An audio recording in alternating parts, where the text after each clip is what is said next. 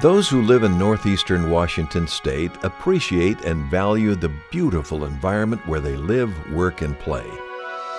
As a member of the local community for over 25 years, Kinross Gold Corporation and its subsidiaries Crown Resources Corporation and Echo Bay Minerals have always made the protection and conservation of the environment a top priority.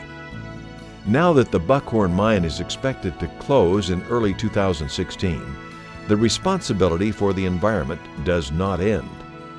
Buckhorn will be closing in the future, and we're focusing on some of the reclamation and closure planning aspects, and we have a really good plan.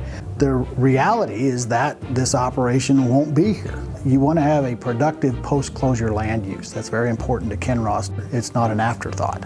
We strive very hard to do the best we can to return it to a stable, beneficial land use. Kinross has a proven track record of responsible mining operations, closures, and reclamation in Washington state and elsewhere.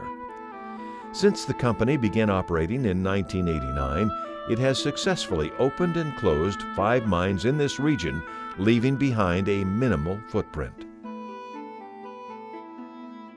These slopes were bare sand and gravel. We recontoured the site so that it looked natural, so that it blended in with the rest of the surroundings. A lot of hunters like it. It's deer habitat. When it's green here, it looks like a park. It's important to put the land back to where it's usable. They just looked like, you know, a place that they took the trees off of them, and then when they left, they planted grass, and it didn't look like there was a mine there. I wouldn't have thought, before I experienced this, that it would be so natural. Well, a lot of these areas, certainly with an underground operation, there's really no notable difference between from the time exploration was occurring to what it looks like today. After the physical reclamation activities and the site's been stabilized, you should not be able to recognize it as a mining operation in an underground scenario.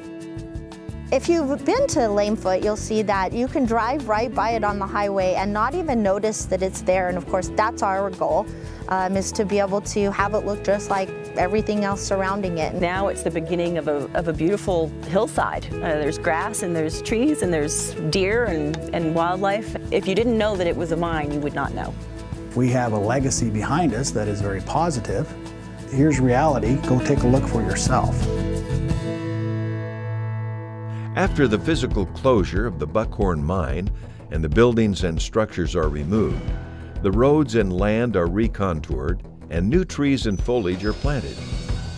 The reclamation and monitoring process will continue for a period of time to ensure the land transitions back for use in recreation and for wildlife habitat as it was before the mine.